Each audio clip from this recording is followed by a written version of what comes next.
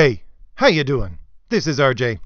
If you've been around my channel at all, you'll know that I love to talk about heroes, and that the reason I created this channel was to talk about heroes, and the reason I called it the Fourth Age is because the Fourth Age is the age of heroes.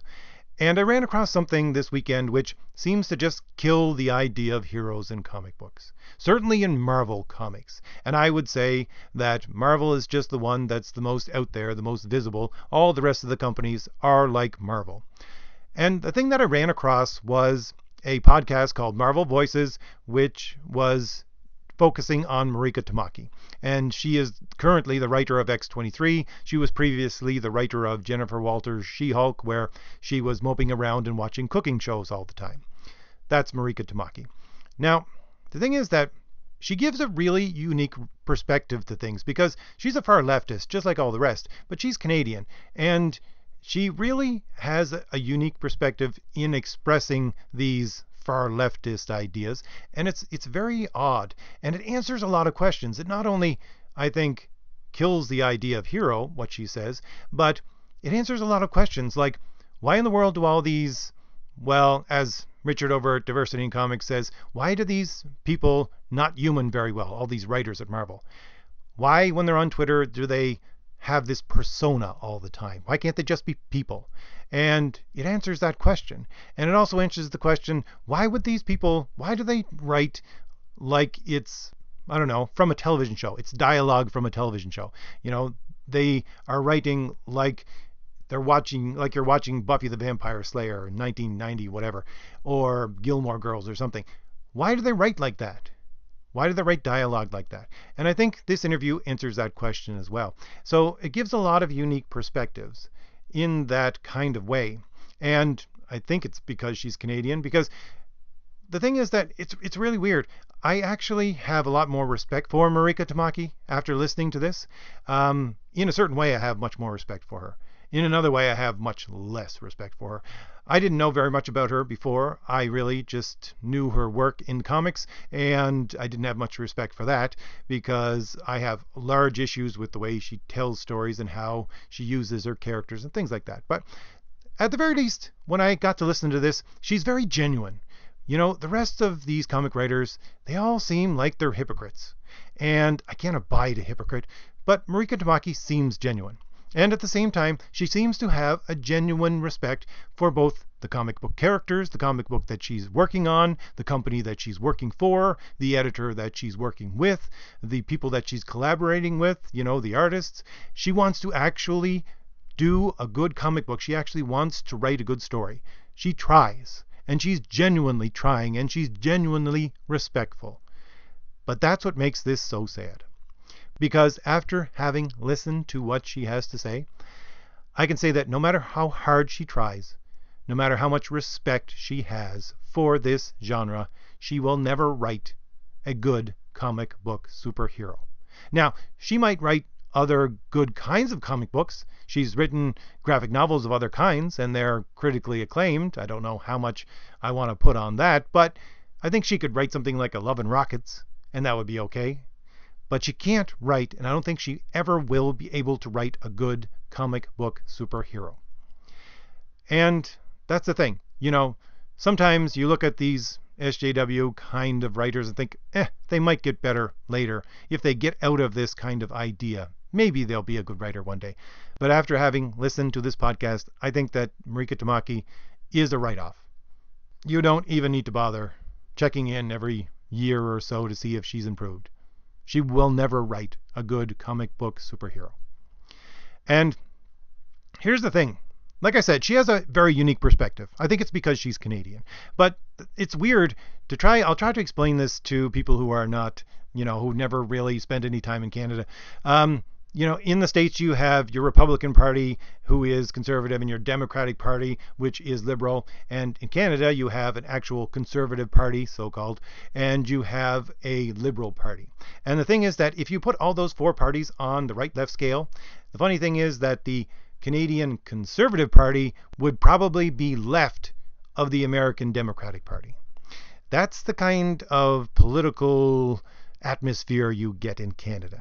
And so she grew up in this political atmosphere. And Whereas in the States, you have your two coasts, which are liberal, and your center, which is conservative. In Canada, you have city mouse and country mouse. The city people are very liberal, leftist even sometimes, and your country people are conservative. That's generally the way it goes. And she grew up in Toronto, which is the biggest city there is in Canada. So on top of growing up in Canada, which is fairly liberal itself, she grew up in Toronto, which is more than just liberal, I would say very far leftist in some ways. And so, like I said, she's genuine in what she actually says because she believes this in the core of her being. This is what she grew up breathing. And so she doesn't know anything else. So she genuinely believes all that she says when she talks about these leftist points. And she felt like she was an outsider all of her life. And then she got into university and the far leftists got a hold of her, and she eventually ended up taking a master's in women's studies. And that's just cultural Marxism. So they got their hooks into her and convinced her that everybody is an outsider. Now, the far leftists would convince you of that because they want to obliterate the idea that there's any kind of human nature, or that there's any nature in anything at all, even nature itself, or reality, that there is any set rules in any kind of reality, let alone the human being. Just because, well, if there's any rules outside, then your far leftist can't do what he principally wants to do, which is, I want to do what I want to do, I'll do it when I want to do it, how I want to do it. If there's any outside rules, that's going to infringe upon that, therefore no outside rules. So they obliterate any idea of any kind of rules, either being a human nature or even in reality itself. And so everything's just a big old mix of dynamic movement. Nothing's ever set, right? And so this is the kind of mindset that she has. And she genuinely believes this kind of mindset. And it's really weird to listen to her talk about some of her experiences. And I believe that these far leftist ideas, they stunt the growth of people. Your intellectual growth, your mental and emotional growth, it just stunts you. And it stunts you to a level, I would say, of high school. And Mariko Tamaki comes out and says this fairly well here when she talks about she went to a high school to do a talk of some sort, right? And she said she thinks that everybody, now notice, she thinks that everybody, when they go back to high school for something, they automatically just turn back into that high school kid with all their little neuroses and everything else just come flooding back. And when I listened to that, I thought to myself, that is the saddest thing I've heard in a while. You really actually believe that everyone is like that? Because honestly, an actual grown-up, you grow up. You actually get some confidence in yourself and you know who you are. And I remember going back to my high school 7 or 8 years after I was in high school, and I looked around and I thought, wow, this place is small. It's so insignificant compared to who and what I am right now. And really, I would say that's the confidence of growing up. But these people don't get the confidence of growing up. They can't actually build themselves as a person because there's nothing to build with.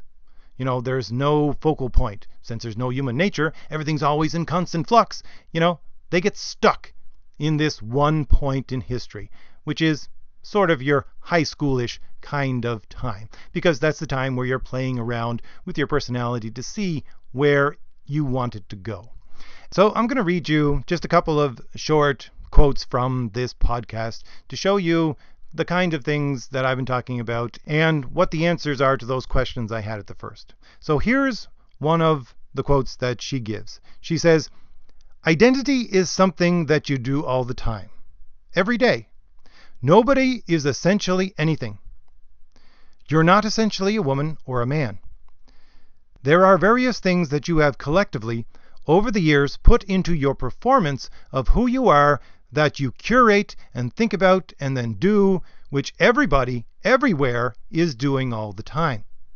And that process of doing that thing, of doing who you are, and sort of struggle when that person doesn't make sense, and when it hits up against various obstacles in society or internal obstacles, things like that is what I love to write about." Okay? So she talks again after that about the performance of who you are. And she truly believes that this is what every human being is. She truly believes that nobody is essentially anything. That nobody has any kind of human nature at all. Nobody is essentially anything. And that all you do all the time, every day, and everyone else does, is just perform who you are. You're not actually something. You're just actually performing a skit all the time. A play. You're just performing all the time. And she believes this is what everybody does all the time.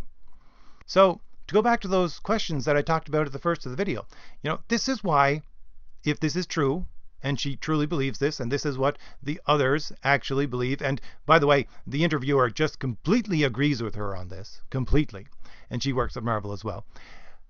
If this is the kind of mindset of these SJWs, well, that's why they act like that on Twitter. That's why they can't human very well. That's why they have these personas that they set out there, because, like her, they believe that everything they do is just a performance. They're not actually an individual. They're essentially made up of nothing. They're just play acting all the time. And that's why they have this persona, especially online. And, as Richard says, these people, they stick their finger up in the air, see which way the wind is blowing, and they go that way.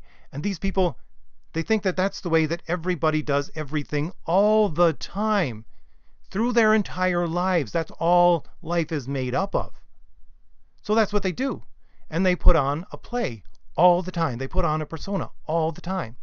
And that would answer the question why they do that. And it also answers the question why they would talk in ways that sounds like it's from a 1990s show. Why? Because the people on the show, they're just giving a performance too.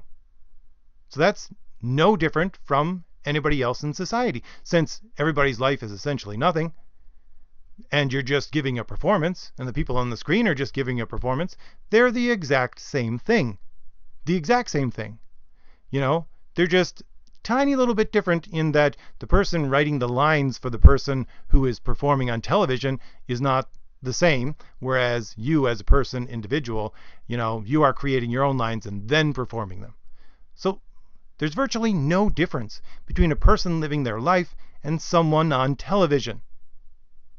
That's why they think they can use television speak all the time. That's why they write like that all the time, because she believes that this is the way that people are. That television and real life are just the exact same thing. It's just a performance all the time. And again, I would say this is the stunted growth of being a far leftist, that since they can't actually build themselves up as a human being, as a confident person, they never get past this point, and they never actually can see anything but this little performance. And that's why they write like they do. And that's why Mariko Tamaki specifically writes like she does, because since they believe this, they pick the two things that they know the best as the basis for their writing. Number one, themselves. Number two, the television that they watch, because they spend so much time watching television. Those are the two things that they know. Mariko Tamaki goes on and on in this little podcast itself about, well, people ask me, why is this happening in the book? And it's only happening in the book because, well, it's what I do in my normal life. The whole thing about Jennifer Walters watching cooking shows. She specifically says, well, it's just what I do. So I put it in the book. That's all she did. And she also goes on about, the fact that you talk about what they didn't say, because in her family there was a lot of things they didn't say, which is terribly confusing to anybody who's not her. So she takes her life and the life of the people that she knows the best outside of herself, which is the people she sees on television, and uses those for the basis of her writing, which is a terribly, terribly bad way to write, if you ask me. But I want to move on to the second quote, which is a little more important, but I had to go through that one to get to it. And the other quote is this. She's talking about, well, she can't even say the word hero when she talks about this. She says, I think this kind of notion of good guy, bad guy, well, it's kind of complicated. I think this idea now of who ends up on what side, it's more of a freelance situation. It's like, well, right now we're working for you guys, but ultimately we're working for ourselves. The center of it is, I look out for me. I look out for my sisters, my family, and how that works out when you're making decisions. So this is her idea of good guy, bad guy, of hero and villain. There is no difference. These people, these characters that she writes, she's saying that it's just like a freelance situation. A good guy can be a bad guy can be a good guy. It's just like a freelance situation. You know, you could be good now and bad later. Doesn't matter. You know, these people are just looking out for themselves anyways. Everybody just looks out for themselves. That's all they ever do. And therefore, sometimes they get called a hero, sometimes they get called a villain. That's it. That's the way that she writes characters.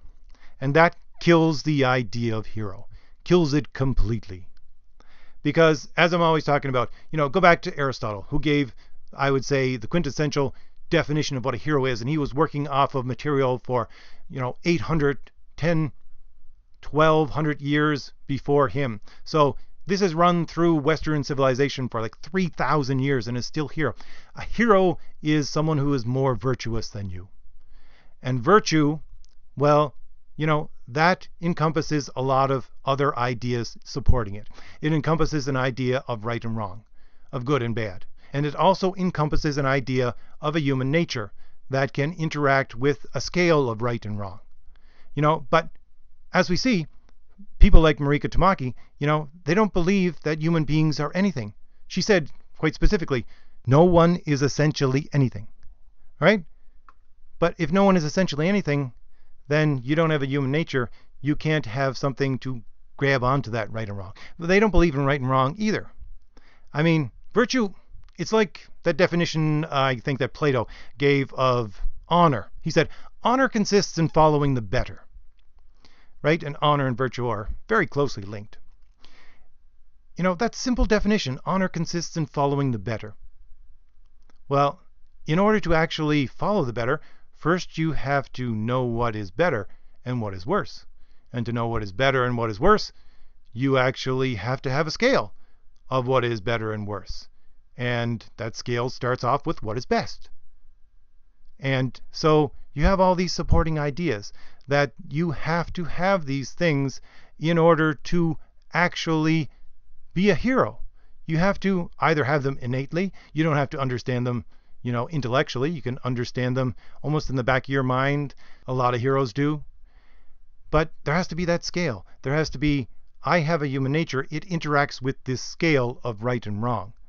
And we can disagree about what those things on the scale are, but we still believe that there's a scale. That's why, I don't mind a lot of my viewers being liberal. Certainly not, because they're not far leftists. They're liberal. And I think me and a liberal could agree on a lot of things. Like there's a fundamental human nature of some kind. Like we would agree on the fact that human beings have inalienable rights.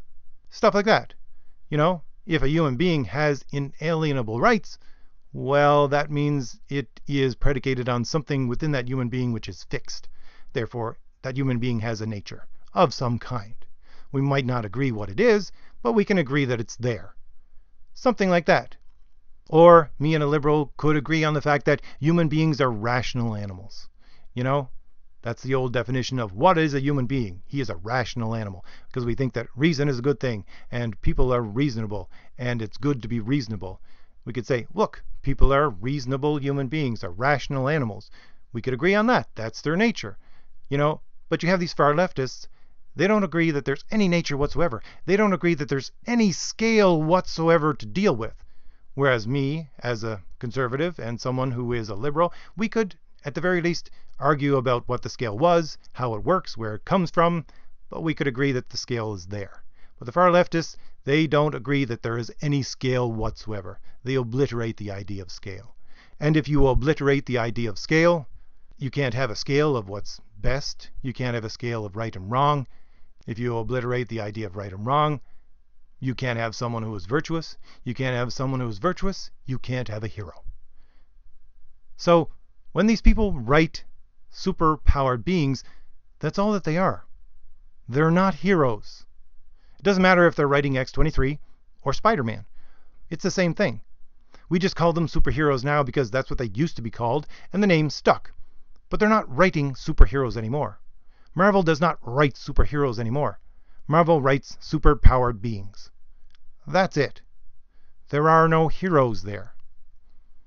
And there are no heroes there because none of them have any idea. None of these writers have any idea of human nature. Mariko Tamaki goes on and talks about things like, I tried to think of some trademark things of human beings. Not, the way that human beings actually might exist, but there's some trademark things about being a human being. That's how her mind works. That's how she talks in this video. About this non-entity of human beings. About them being emptied of any kind of connection to anything. And that's not a way to write a hero. And the thing that I found the most disturbing was the fact that, the interviewer, who also works for Marvel, just agrees with her wholeheartedly on all of this. And it's not just nodding her head agreement, it's giving her own examples agreeing. And I see this not just in this little podcast, but in most of the Women of Marvel podcasts as well. Because they all agree. They all agree with each other. And it's not just nodding of the head. They all have the exact same idea. Which is funny, because Sana Amanat always says things like, I am looking for unique voices. Marvel is looking for unique voices. If you have a unique voice, we will find you and bring you into the Marvel fold. But these people, they don't have a unique voice at all. None of these people who work for Marvel that are on these podcasts have a unique voice at all. Now, they may be unique as compared to the rest of the country that they live in, but as compared with each other, they're all the exact same. The exact same. They're all, like Mariko Tamaki, outsiders. They feel like they're outsiders, and the leftist ideas just got a hold of that feeling of being outsiders and just indoctrinated it into them that everybody's an outsider and nothing means anything. And they all just agree on this. Like, this is the way that all human beings actually work. And that there is no other way of actually existing. That anybody who thinks differently is either ignorant or a hater. And there's no other perspective. There's no other way to think except for this. And everyone agrees on these points. And again, these points kill the idea of a hero. And I find that ultimately sad. So, if it gave you anything new to think about, hit like, hit the shield in the lower right hand corner of your screen to subscribe, and leave me a comment. Tell me what you think about this. Alright, I'll see you later. Bye.